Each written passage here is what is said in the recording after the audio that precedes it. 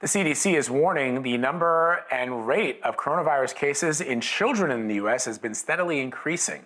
The agency admitted that tracking the cases has been difficult due to lack of widespread testing and the prioritization of testing for adults. For more on this, let's bring in New York pediatrician Dr. Dyan Hes.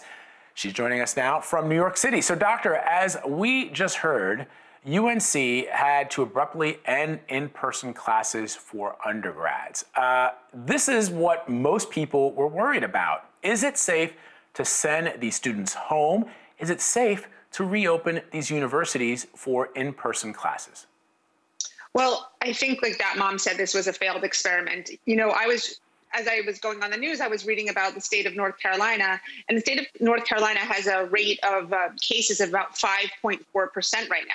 So that school really shouldn't be opened. I mean, I know we're talking in New York City about reopening schools and we want to keep the rate less than 1%. And if it's up to 3%, we're going to shut the schools down. So why is North Carolina opening at all when predominantly state school and the rate of COVID is too high in their state? So they should not have been open because there's definitely going to be employees, resident assistants, and students who are coming to college campuses with COVID. They were not required to be tested. So it is not shocking. You put kids in a crowded living situation, oh yes, the parties are going to, trigger it even more. But if you're in crowded housing, which is a dorm with a shared bathroom and a shared common kitchen, without their parents' supervision, many of these kids are not going to keep their mask on all the time, and even with their parents' supervision, because they feel like they're at home. So it is not surprising to me at all. You know, I was talking to some officials from my alma mater a few days ago, and we were talking about in-person versus virtual learning, doctor. And I just sort of mentioned that, when I was in college, more things happened to me medically in college than at any other point in my life. I mean, I broke a bone, all sorts of weird things go through the dorms, kids get sick and the flu and on top, because we're just sort of young and in the mindset that nothing can go wrong and that we're healthy. And so when I hear stories like this and then I see some of the images that are coming back of kids partying, of kids getting together, I don't blame young people for wanting to hug their best friends or wanting to get together and have a good time with their best friend. That's why people who are in charge of these schools should be making these better decisions. Exactly. Like some of the schools that were supposed to go back into session but already didn't even do that, had plans to bring back, students in a hybrid method. So like maybe only part of the freshman class was going to be brought back, or some of the sophomores, and they were going to do it staggered. But even at that point, many of the schools decided, we tried, we have this plan in place, but we feel like it's not going to work out, so we're just not bringing our students back. And it is heartbreaking because I had patients who were already in the midst of their quarantine. So some of my college students were quarantining for 14 days before they were going to schools, and then they were going to be required to sign a waiver that they couldn't leave the state once they got to their school until Thanksgiving.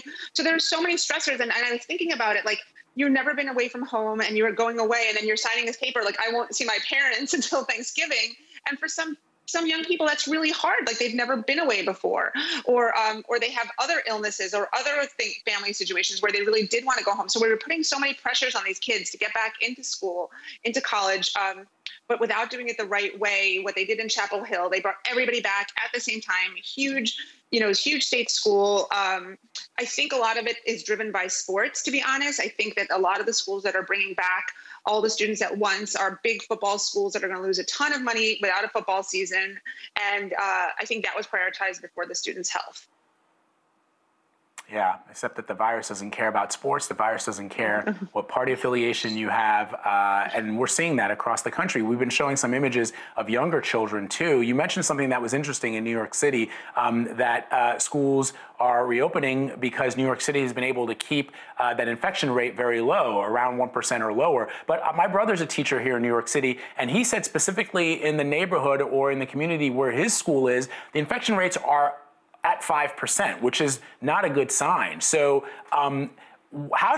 for schools that decide to reopen, how should kids be, for example, moving from classroom to classroom? How should they be eating their lunch? How does that all work? So for most schools that are going to reopen, we're not going to have kids moving from classroom to classroom. They're going to keep the children in the classroom at desks 6 feet apart, from what I understand. They're going to have windows open, and most of the schools that are reopening in New York City, they have been tested that they do have proper ventilation, and that the teacher will move in and out. The kids will even eat lunch at their desk. And when they do go outside, it'll be in recess in these small groups. So they're trying to limit the movement of students in the hallway. They're trying to limit movements of kids in an indoor area, like they won't have indoor gym. If they have a parking lot or a place that they can cordon off for kids to play outside, a playground, they will be outside. But that small group will stay together, when we're talking about pods. So we're trying to do pods. And that way, if there is a positive case, they can just isolate those kids who are in that pod, or those teachers that were in that pod, rather than the whole entire school. So there won't be a large amount of kids in a cafeteria. And I do hear your brother's concerns about working in a area where the rate is positive. Now, this is very high, like around 5%. So what's interesting in New York City is that kids come from all over to go to schools. You don't only go to your own school. So I think what Mayor de Blasio is thinking, yes, the rate might be high in this certain area in the Bronx, but most of the kids who are coming to school are coming from all over New York City, and we take those kids and pull together, and the rate amongst those populations, it's less than 5%. I am not sure about that, especially in the elementary schools where kids go to school more locally, but that definitely is a concern. That's a great point to make there. Dr. Hes, always great to talk to you for some sound, scientifically I have 2 teenagers that I need analysis. In school, so I follow this very closely. We appreciate it, Dr. Hes. Thank you so much. Take care.